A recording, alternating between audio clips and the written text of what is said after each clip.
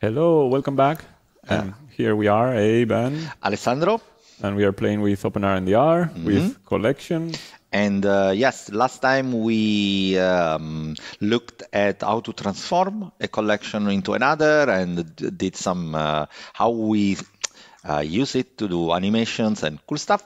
And we asked ourselves, and I asked Dave in the last episode, if lists can be immutable. I mean, they are, if they can be mutable. They are immutable. Does Kotlin allows us to have to add elements to a list, for instance? Right, so we have this list of circles here. It's called call and call2.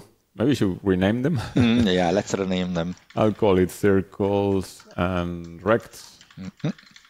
So it's a bit more meaningful. And what if we want to add circles or rects to these collections? So we have to change the type. And instead of being a list, it's going to be a mutable list. That's the only change. So now we are allowed to add new elements to this list. What about this one? This one is not mutable. Even if we had a mutable list, we mapped. But what map index returns a list. Right. So I think I don't know if this is the only approach. I know that I can say to mutable. Yeah, that's what I usually do. Yeah.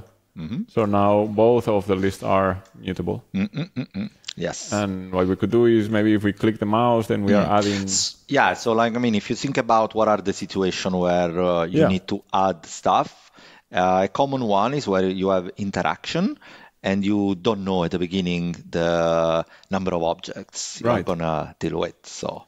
And yeah, so maybe we can quickly go into why do we need sometimes mutable. That's an example you just gave to add. Yes, there's the other reasons. situation is where you want to basically have your the objects, your geometrical objects or whatever type of things you are playing with to have a lifespan, maybe.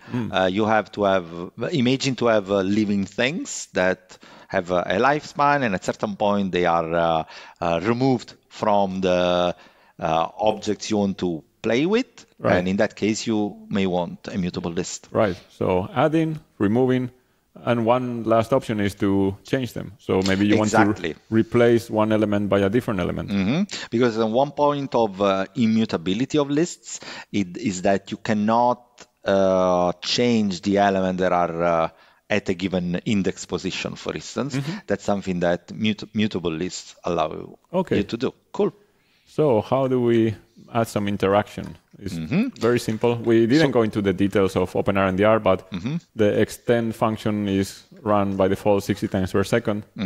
And after it, I can add like a mouse button down, listen. So this is a function, these curly brackets. This is something that's going to be executed every time I click. And this is when we want to add an object to, for example, circles. And it's just circles add. Let's add it at the position of the click. Right. It's expecting an element, which is a circle. So here we create a circle, and it's located at its position. What is it? It is the mouse event. And now we are missing a radius. So I don't know, we can ask that a fixed one for now. And let's also give it a random color. That's tricky. That's tricky. Oh, right. Why? Because the circle doesn't have a color. Yes, that's correct. The circle is just a geometrical, mathematical circle. Yes. It has no color knowledge. Yes, yes.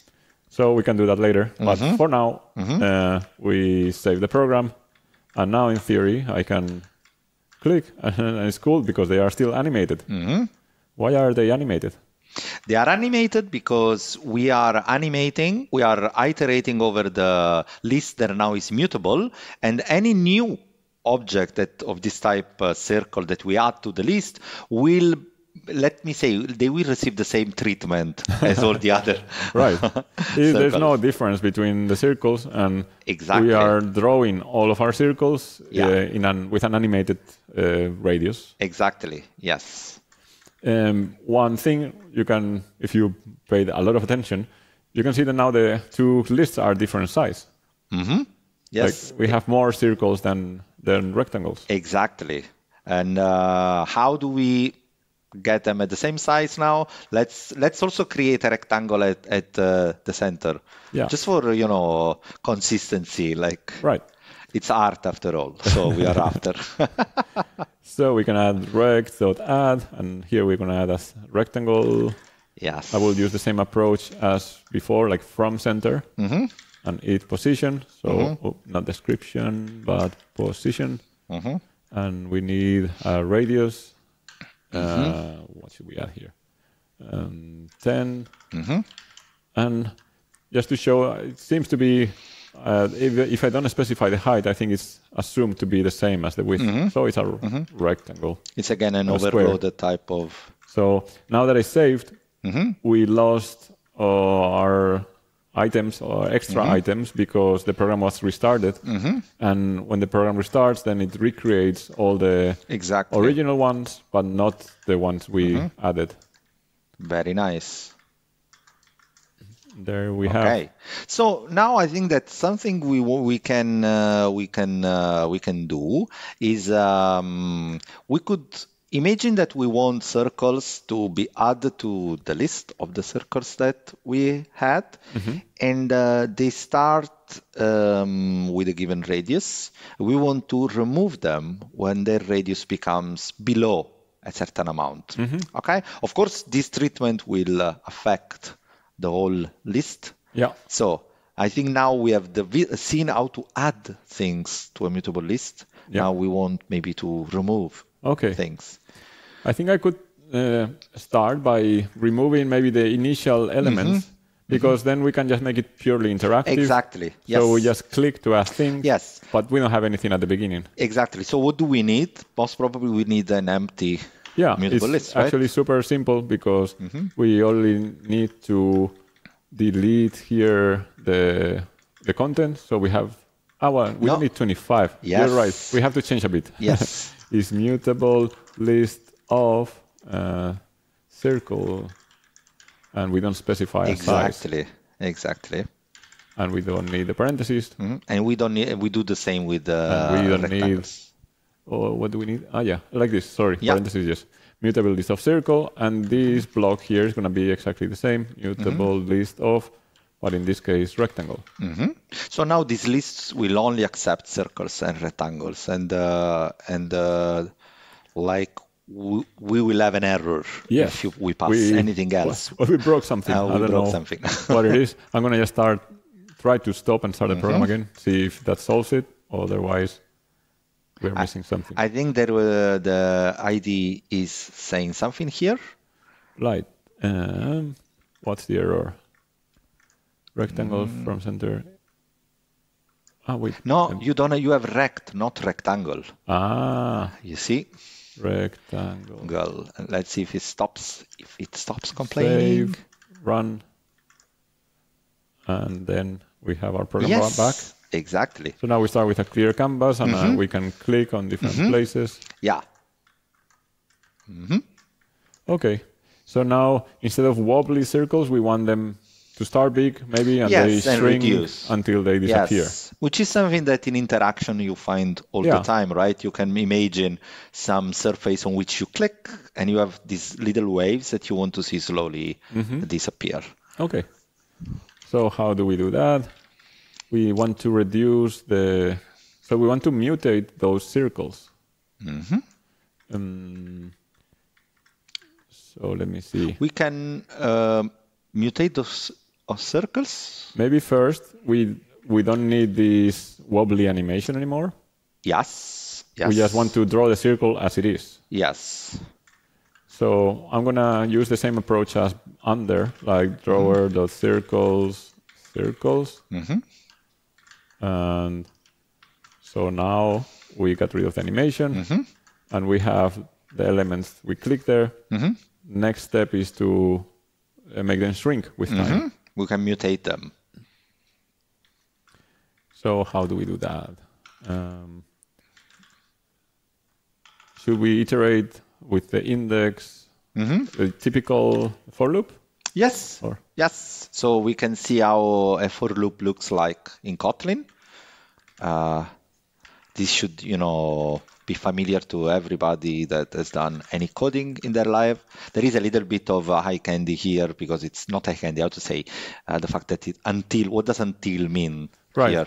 There's some things. So for one thing, we are not declaring here var or val. It's not necessary. So we just declare the name of the variable. Then in a range. And the range goes from 0 until the size, which means there's up to 1 below the size. Otherwise, we are facing array out of index, that horrible message, probably. That's what's going to happen, right?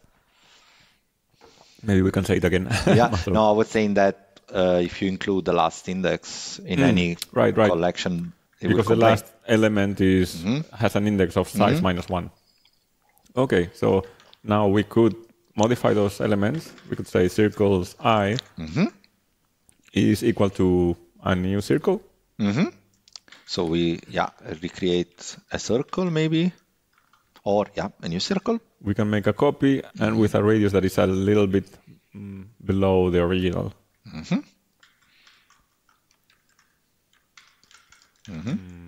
Radius -5, for example. It's going to be quick, -5, no? Right. Yeah, so -1. Yeah, probably even 0.1 if we want a smooth animation. Rad, I think. And I have to see it's expecting here the center. We want actually to. We want to declare here that we want to change the radius. Exactly. This is something cool in Kotlin that you can specify the names of the parameters. So I'm making a copy, but I'm skipping the position because I don't want to change the position. I only want to.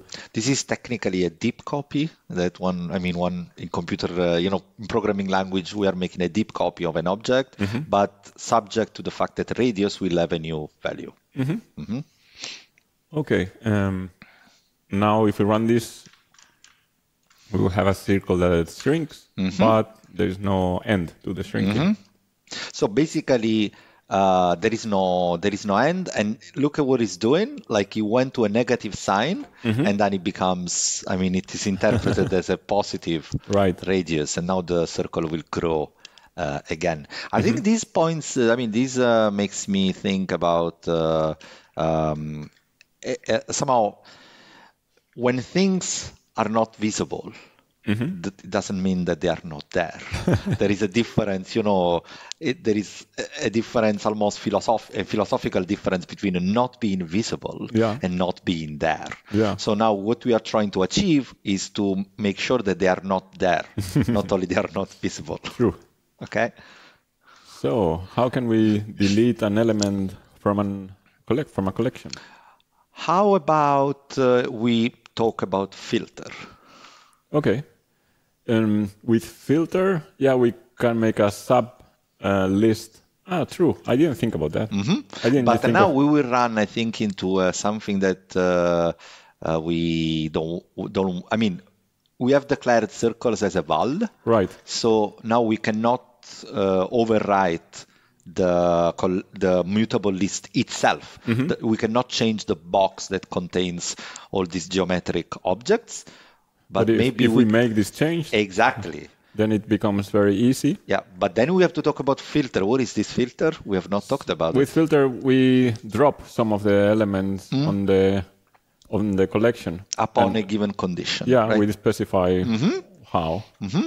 So we can say that circles is equal to circles dot filter, and then here we say what is the condition, and the condition to keep the circle is that the radius is larger than some amount, for example, 1.0. Yes. Is that correct? Why doesn't it like mutable? It's found because we are creating a list which is not mutable. So but then you have to make this into. So exactly. Let's see if it works. How can we know if these circles are really not there at this point? My throat is very itchy. Right. How can we can print somehow the amount? Exactly. if we print, okay, we can do two things. We either write text on the screen or we print. If we print to the console, then we're going to have tons of messages. We can do that for now, which is very easy. Print and circles dot size. And this is going to print lots of zeros. And if I make, I click 3 times on the same place, but now we have 3, 2, 1, 0. So they are disappearing. And so we have basically made a mechanism to introduce the possibility of creating and removing things. And we have also learned that to do this, we need to make the mutable lists we're dealing with as a var rather than a val. So I wonder, I'm trying to think if there's a method to remove under certain conditions. So circles.remove, you can remove an element at a certain position. Let's see, remove first or removeIf.